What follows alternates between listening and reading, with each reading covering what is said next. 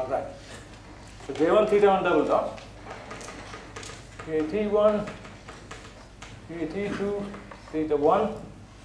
Damping element comes typically first in the order of things, so let me write that out first. So C T theta 1 dot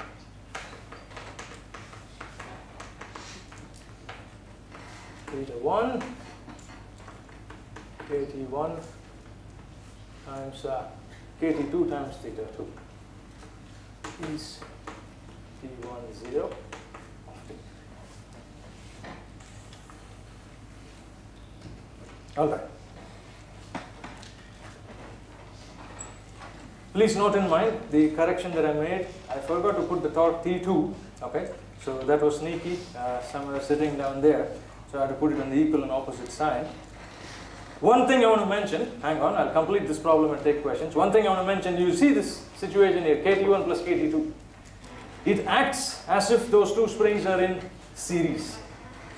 Because at the point of connection, those two springs are subjected to the same angular displacement, which is theta 1. Okay? So if you can think of it, you can think of it as springs in series, but also beware, there is a contribution from the rotation of theta 2. Same story for the second one. Let's draw the free body kinetic diagrams.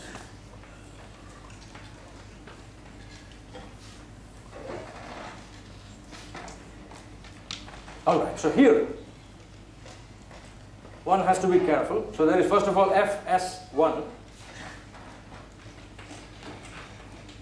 plus F static 1. Then I'm going to have T2, T static 2.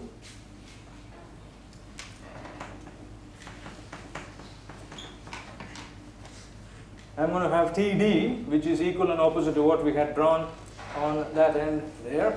Okay, so that's likewise this way. Equal and opposite, back on this mass. Torque TO2, this is the applied torque.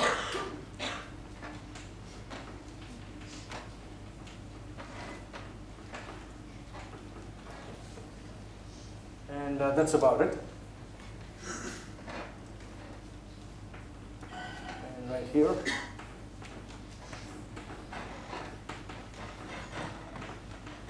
J2 theta 2 double. Free body diagram, kinetic diagram. The hope is the contribution of this F static 1 will cancel off with the static torque from the torsional spring, okay, which is what we had derived at the beginning, okay, for ACP. So if I write out the equations, bear with me while I complete this problem. Okay, hang on. You have a question? Or? Yeah. Is T1 supposed to be on there? T1? Yeah. TS1 is not supposed to be on there, right? It's only the first one that we have. See, the first spring is connected only to the first disk.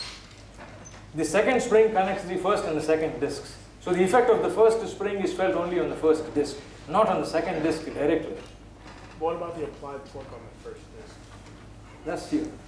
Oh, okay. All right, sum of moments. About O2.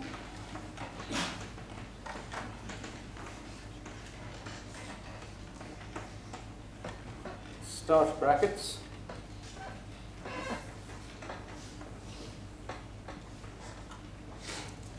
Assume some sense for positive.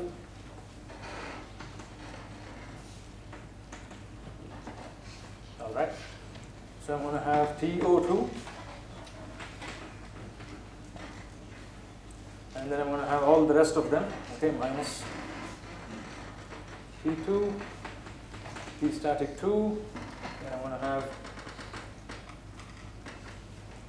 plus, the effect of that is plus Fs1, F static 1 times R,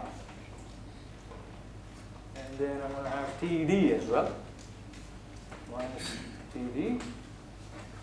Is equal to J2 theta 2 double. I want to make sure my directions chosen are right.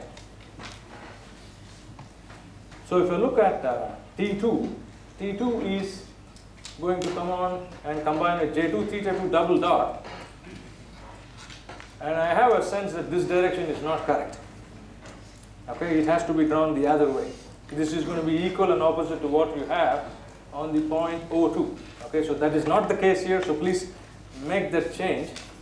And this was the discussion that we had at the beginning, so that's not the direction, this is the direction for it. Okay, likewise, TD is going to be drawn this way. Okay, so that they're actually positive quantities.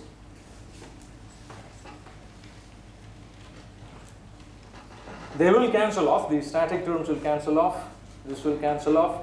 But if I bring them all onto the other side, they become negative quantities. I'll write it out here, very last minute.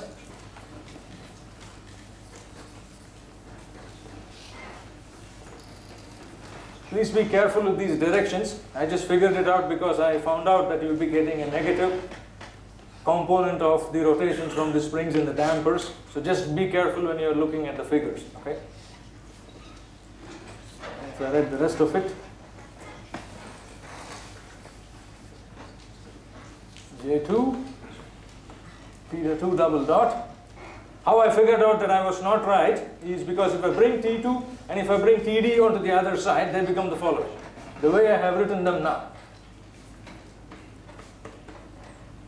Okay, and I'm also going to have minus Fs1 times R is that guy. T02 is what I called it to be. T20 or O2.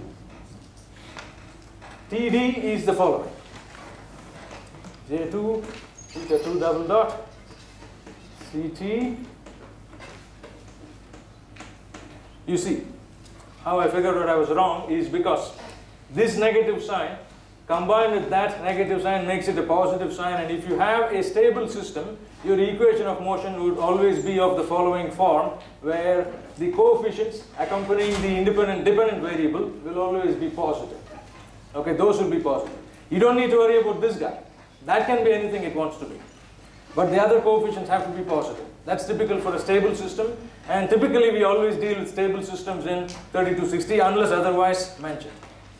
So if this is the case, last one, K2, theta 2, and then I have R times K2, K1,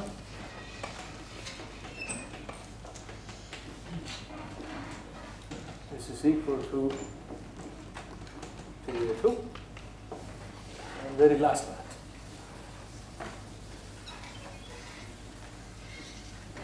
Equation of motion. J2 theta 2 double dot CT theta 2 dot KT2 theta 2 plus K1 R square theta 2 minus CT theta 1 dot K22 theta 1 minus K1 R Y1